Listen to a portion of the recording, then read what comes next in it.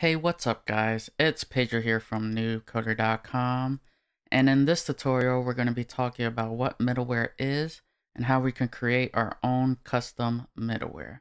So middleware is basically the code that gets executed between the user request and the server itself. Now in the previous tutorials we already used a middleware, and that middleware was within the bodyParser module. So if you take a look at our Express application, on line 5, we say app.use, and then as an argument, we pass in a function.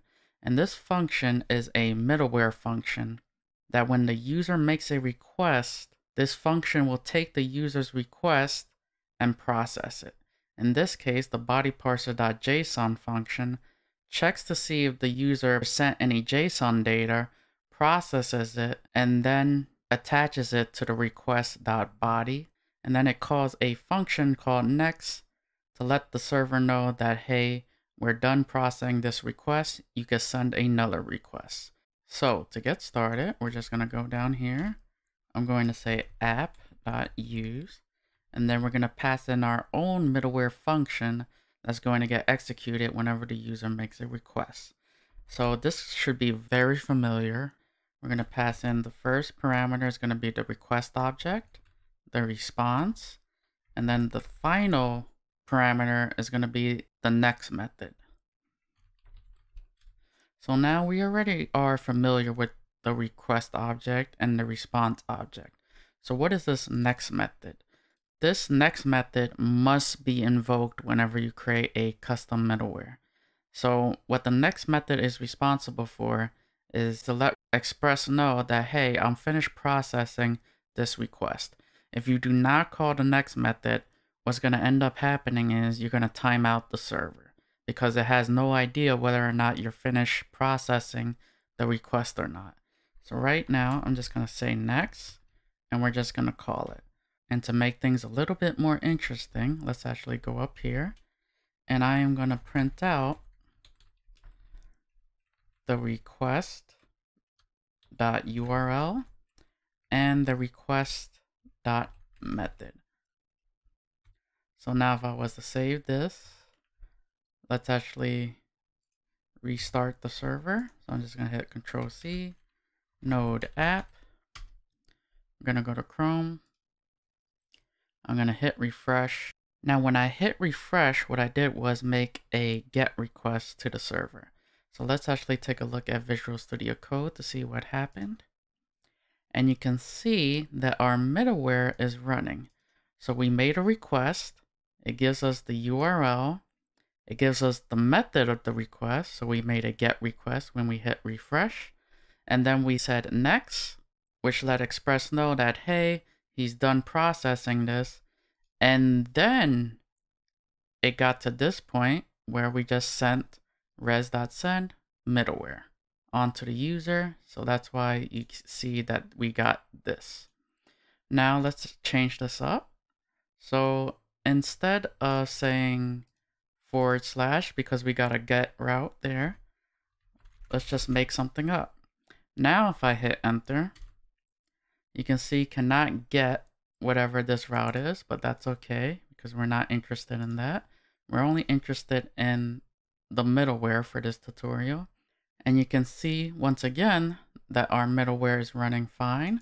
So whenever there's a request made from the user, this middleware function is going to get executed.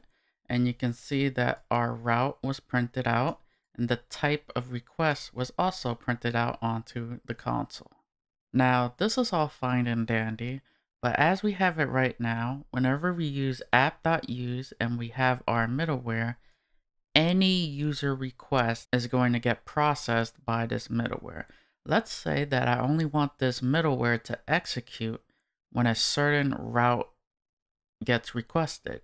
So right here, I'm just going to go here and I'm just going to say example.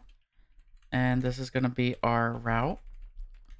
And now, whenever we call this example route, it could be any type of request. It could be a GET request, POST request, PUT, delete, doesn't matter.